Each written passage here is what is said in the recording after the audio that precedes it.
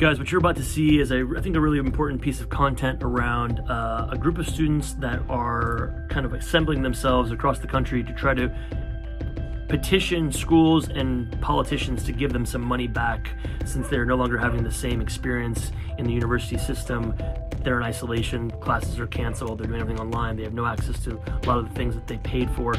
So they're trying to figure out how to get some money back or to get some credit from next semester. And this is just a great brainstorm session about how I think about creating a movement, how I think about using social media to get a message out there and involve other change makers and influencers as well as local communities to actually make that happen. So enjoy this. I think it'll bring a lot of value to any of you that are trying to think through how to organize something during this time of Corona. Stay safe, guys. Sending you a lot of love.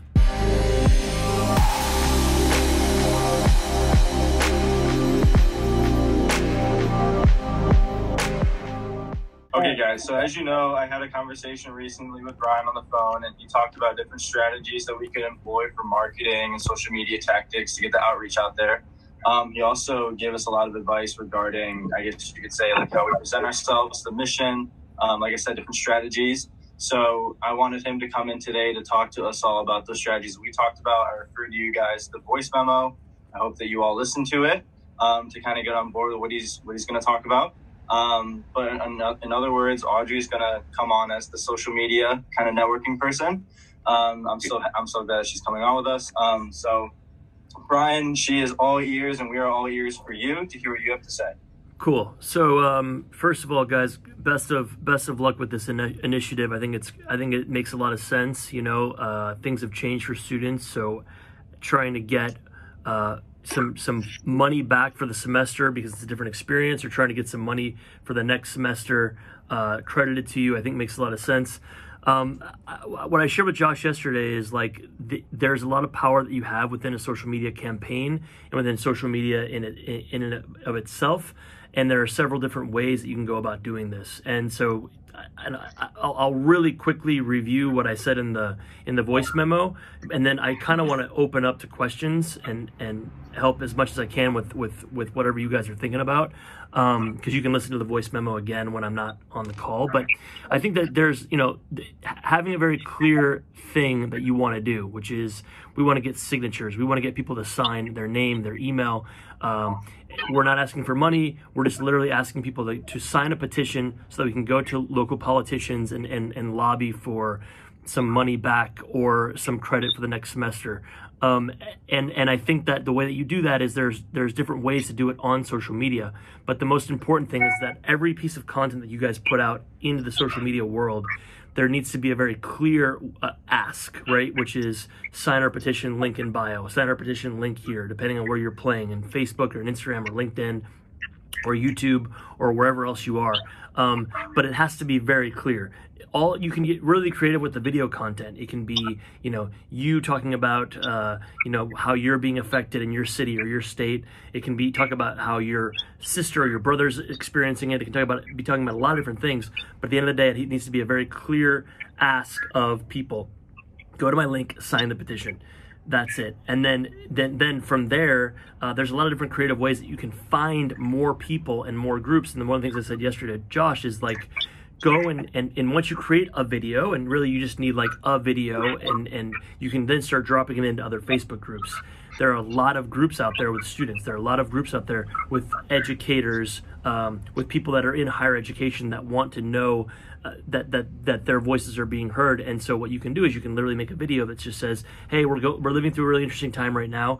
Obviously, we're not having the same college experience that we're used to. Because of that, we're asking for some money back, and we're going to drop it into this group. And then all of a sudden you're in that group, and that group is now distributing your message. Again, the important thing is every piece of content that you guys put out there has to have a pretty clear call to action, so that when you drop it into a Facebook group that people don't know who you are, they know where to go to sign the petition. And then the other thing that I was telling Josh yesterday is using Instagram is going to be really helpful because you can go and you can hashtag all kinds of different things. Hashtag college debt, hashtag debt during Corona, hashtag college life during Corona, and then you can go in there and you can find what's called Instagram influencers. And these are just people that have some following, whether it be 3,000 people, 100,000 people, a million people. And what you do when you go into like hashtag, I'm making this up, but this is the idea, hashtag coronavirus affecting students, you can go in there and you can see there's the newest posts and there's most popular posts. And on the newest post, you can see the newest posts that literally are the newest posts, the people that are posting most recently. And there are the most popular posts, which are the posts where people have posted with that hashtag and they've gotten a lot of engagement. And then what I would do is, let's just say Josh is one of the people that posts. Josh has 8,000 followers on Instagram. He posted something and it's the most popular post, has 322 likes, 28 comments. I would literally go to Josh's profile and I would write him a direct message and say, hey, I'm Brian, I'm spearheading this initiative. We want to get this petition signed so we can take it to Congress, take it to lobbyists, take it to legislators. Would you be willing to share it with your community?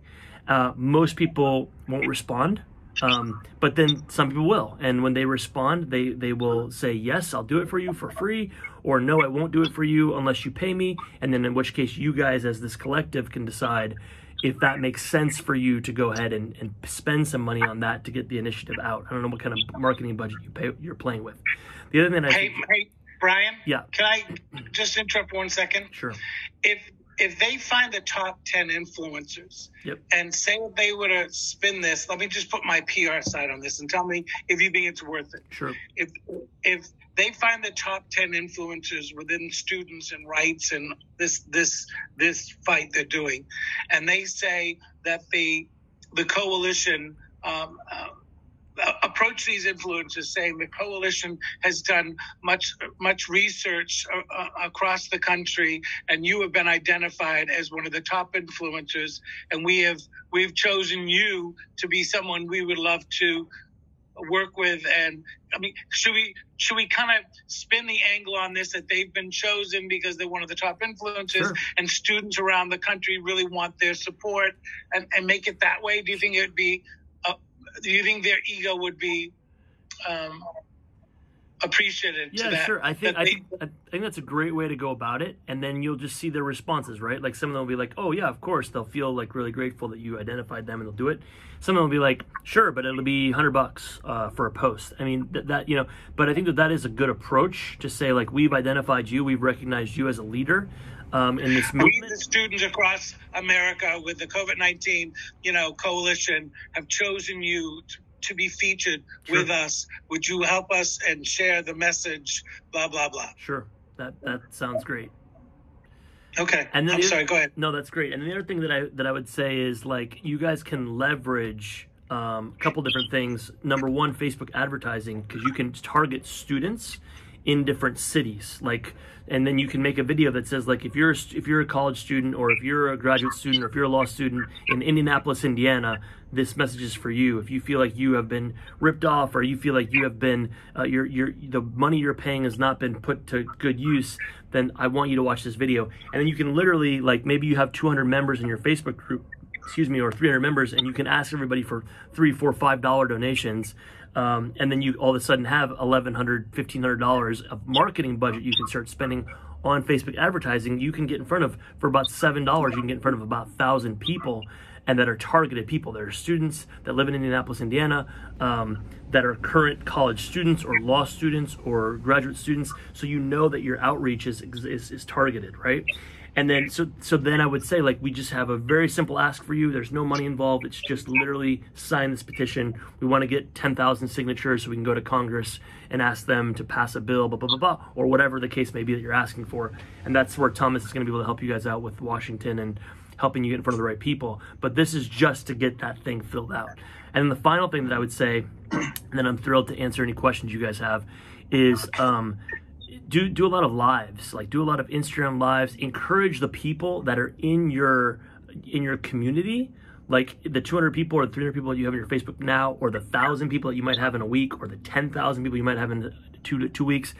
Encourage them to start spreading this message and to start doing lives. And those lives can be, them individually just doing a live. Those lives can also be together doing, like Thomas and I do a live. Let's say Thomas has 4,000 followers. I have 7,000 followers. Now all of a sudden we're in front of 11,000 people.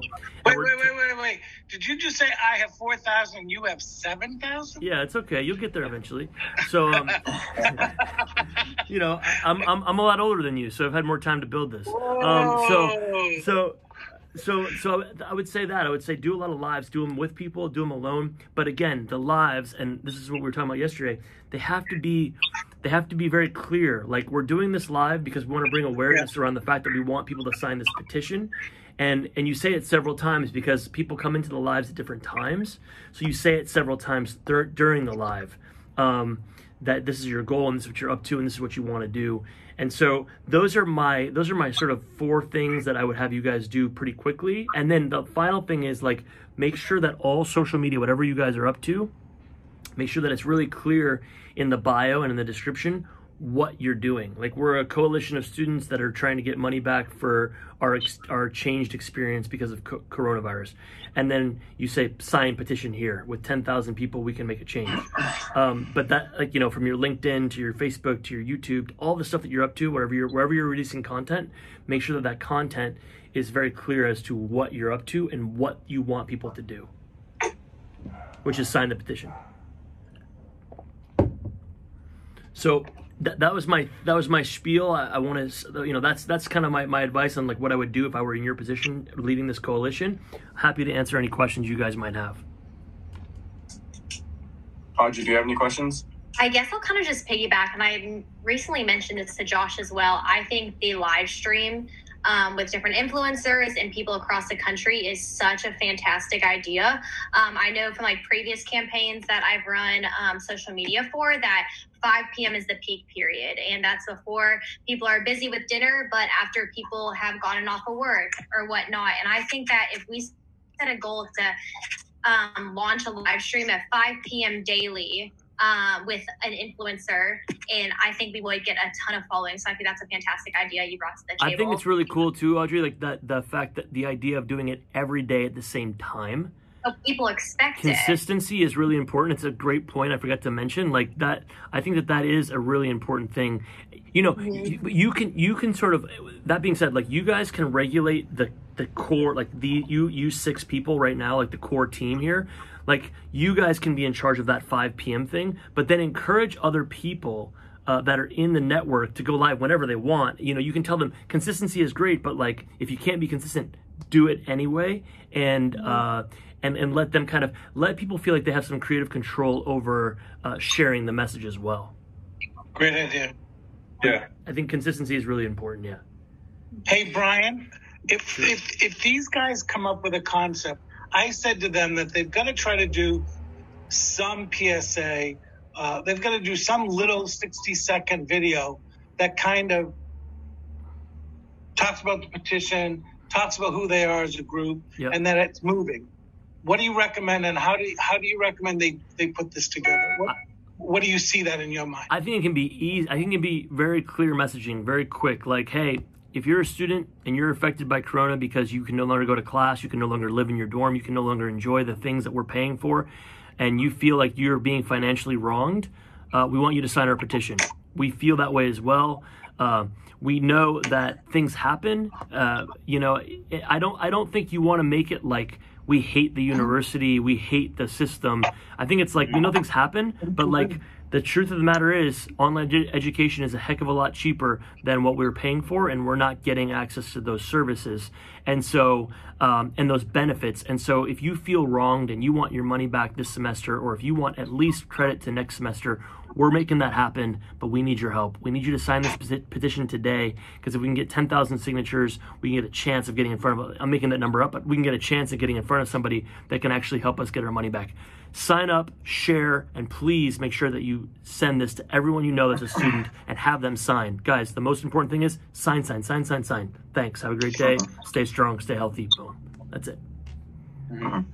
And I think that's really important, especially with the boosting, and not only for like the live streams and the other social media content, to boost that PSA and get it in front of all these different people in all these different cities around the nation. It's just going to be so important because it conveys everything that we need, and you don't really need to have all these different things to boost each time. That's right. You just have to keep recirculating and recirculating it. That's right. And then guys, the PSA, like whatever you decide to do for the PSA or the video or the written article or the content, whatever, when you run a Facebook ad, they give you different options for what you can select as the call to action button. And here it should be like sign up now, right? So that people hit the button and then that button goes directly to the petition itself. Or learn more, whatever. I don't like whatever button makes sense for you, but like that button directly goes to it doesn't go to your group, it doesn't go to your page, it goes directly to the petition. I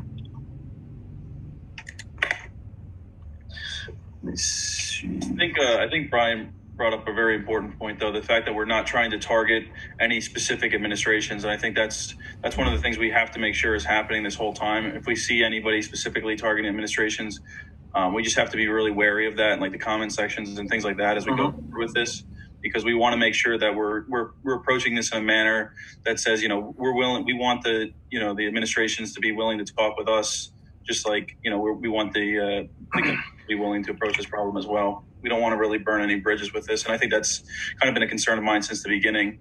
Yeah, I think it's just like, I think it's a super fair ask, right? Like you're not blaming anyone. This is no one's fault, but at the same time, it is a reality you're dealing with. And if you're paying $50,000 a year to have friends and classes and access to the study halls and access to the computer labs and access to all the extracurricular activities, and now you're stuck in your apartment doing online classes, it's a very different experience. And I think that universities probably are recognizing that. And, maybe you even want to talk to the universities and the people in charge and say, like, listen, we want to work with you. We feel this way. We're about to mobilize a grassroots effort. A lot of students are going to join us. We'd love to be working with you to figure out how we can figure this out internally as well, because maybe there's a university that wants to take the lead, and maybe it's your university that says, like, you know what, you're right, Josh, like this is something, and we've thought about this, and what if you put together your coalition and we bring it together to 3 professors or the administration or the deans or whatever, and let's talk about a solution that feels good. And then all of a sudden that becomes something you guys talk about. Like that's good brand for the university as well. Like we're really proud of what the university's done. Maybe you can also, here's how we've enrolled and enlisted our university, high level people to be able to help us with this. Maybe you guys can do it as well and also sign the petition. So there's a lot of different ways you can do this without placing blame, because it's not really the university's fault that this happened. Exactly. You have been wronged in some way. So one of the things I wanted to ask you, especially with the social media influencers, is that you talked about having them on the live stream. Yeah. So if we're doing one every single day at 5, yep, and we're trying to target some of the top people in social media that are advocating for these kinds of efforts, for example, if we went with Rock the Vote, we would find the person that advocates the most for them, or Charlie Kirk, like Turning Point USA, just to have these people that are active in student reform. You don't think that that's going to get expensive after a while? They might not charge you at all. Yeah. Like, guys, the thing you have to understand is right now people have time. Like, this has never happened before. Like, doing a conference call at 8 o'clock at night on a Friday and every single person showing up, like, that wasn't something that was like a reality for a lot of people. And right now we're here and like doing it. So people have time. And I think that what Corona has done for people is it's really given people a sense of like, everyone's trying to join in whatever ability and skill set that they have, right? They're trying to give back. They're trying to give as much as they can. And so,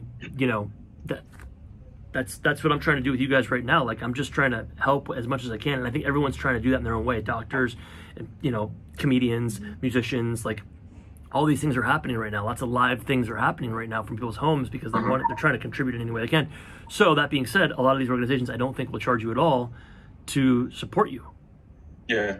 Brian, what do you think? How do you feel about bringing on like elected officials or any sort of like government official? Sure. On one of these if they're willing to talk about it, sure, why not? You can use that as... Are you thinking of Matt? Who's in senators and stuff, I think would Sure. probably You can use them as leverage. Speak to students directly. Yeah. And you can use them. I think another thing, we each have a unique sphere of influence that we can target, and to like even us, like people our followers look at us as we're credible sources. They know us. So us starting the live stream, even getting followers from there, and then moving. So now we have like 100, 200, 300 followers just by our resources, and then go on and say, reach out to those bigger influencers, because now they see like, wow, this page already has hundreds of followers and they just started. And then, also like those representatives that we know, the senators, just congressmen that we know that we can personally reach out to, who again see us as credible sources and would want to join our fight. Yep. I agree with that. Good. No, I agree. I like it all. So I think the point on keeping everything on point and streamlined is beneficial. It's gonna keep people kind of in blinders and focused on the mission instead of getting off on tangents. I think doing the live streams is beneficial. I also think reaching out to some senators if we can. I know there's a senator from Washington that has proposed a legislation that kind of is around the same, or has the same goals and ideas that we're kind of pushing.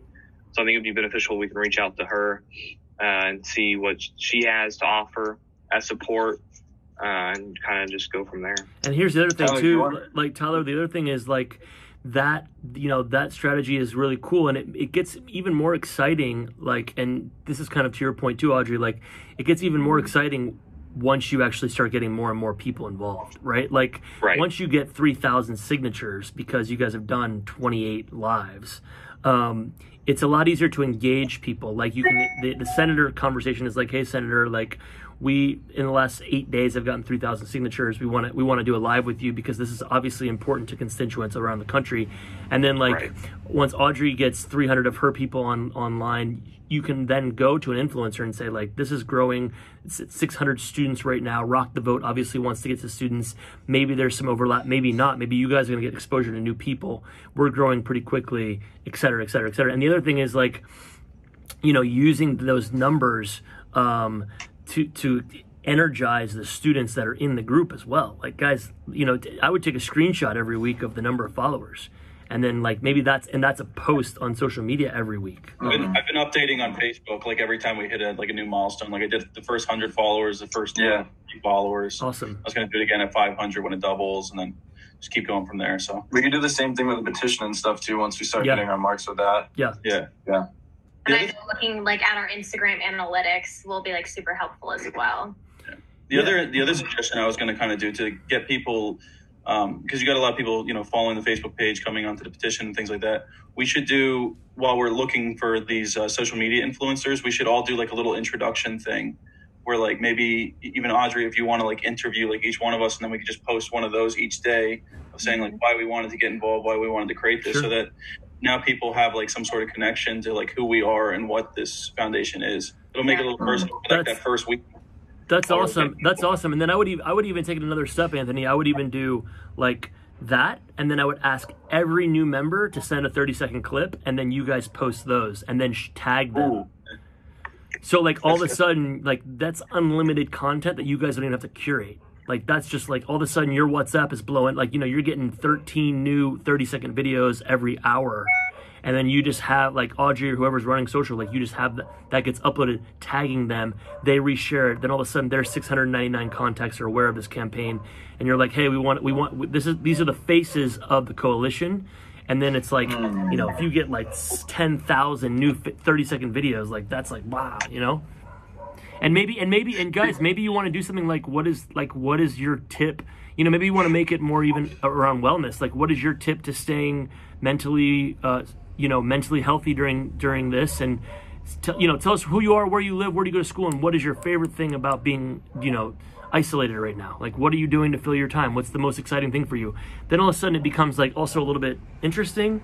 It's not just like, hey, I'm Josh, I go to Indiana, blah, blah, blah, blah. It's like, hey, I'm Josh, I go to Indiana. Right now, I've actually never been hitting the gym harder in my life. My favorite new exercise is to fill up my 18-liter water bottle with sand, and now I have my at-home gym set, and like he has a sand water bottle, and then it's like fun, like so that stuff like that I would think about.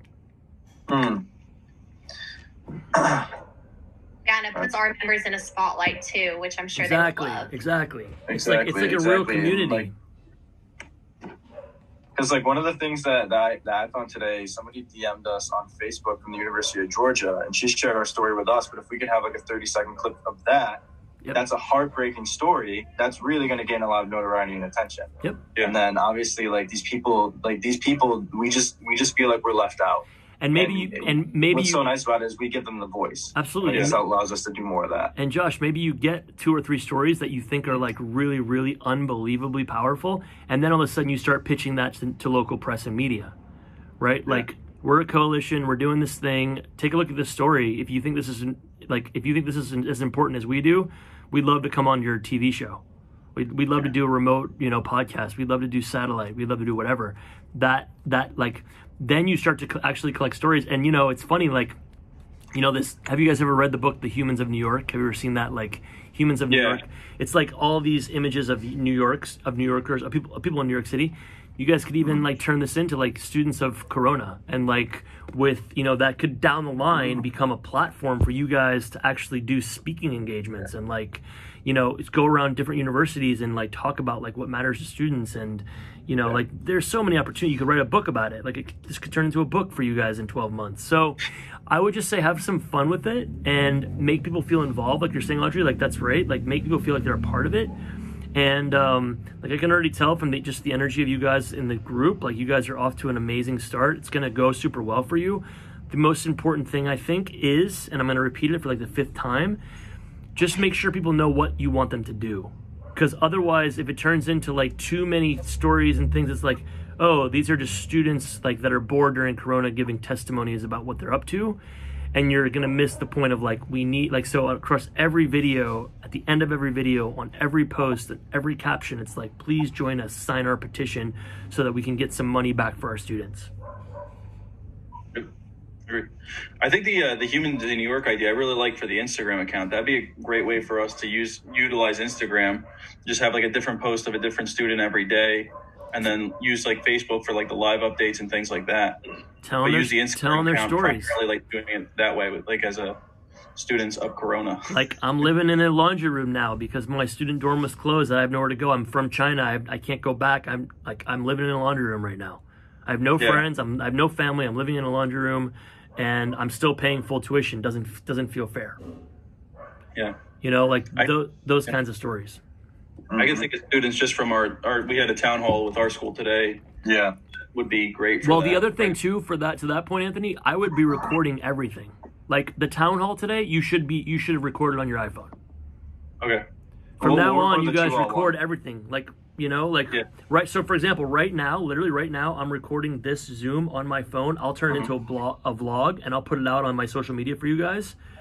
And so it's repurposing everything that you guys do, because there's only 5 of you, and you're taking on a full-time job for no pay, and you're also trying to go to school and trying to stay sane and trying to stay connected to loved ones. Use your time efficiently. And save this Zoom. I hope you're recording it. Save it, upload it. Take the video out, upload it to your social media. Here's how we're brainstorming this idea. Who else has ideas? What are your other ideas? Yeah. Actually, the town hall today is recorded, so we can actually pull that. Pull clips. Yeah. If it's a 38-minute thing, pull 38 1-minute Instagram clips. Right. Also, what is your Instagram so I can connect you? Yeah, sure. I'm at Brian Rashid Global. BrianRashid Global. Okay, fantastic. I'll write it here for you. I just realized that my name here is somehow Apple spelled my name wrong in my computer. Let's see. There we go. So there's me there. Yeah, so I think that's kind of what I would do. I'm happy is there any other questions? I think you gave us a lot of great information so far. Yeah. I can't think of anything else that I would need at this time to get us off. Well, let me know. Josh, you have my number. Shoot me a voice memo, whatever you need. Let me know. I feel for you guys. I'm I know how expensive college is. It breaks my heart how expensive college is, and that's when you like get all the perks of college. So having the price tag and then none of the perks is even more heartbreaking. So anything I can do to help, I hope this was useful. And Josh, anytime, let me know what's going on, and connect with me guys on social, and let's continue the conversation. Absolutely. Thank you, Brian. You're awesome. welcome, guys. Thank you so much. Best Brian. of luck with everything. Thanks. Thank you. Cheers.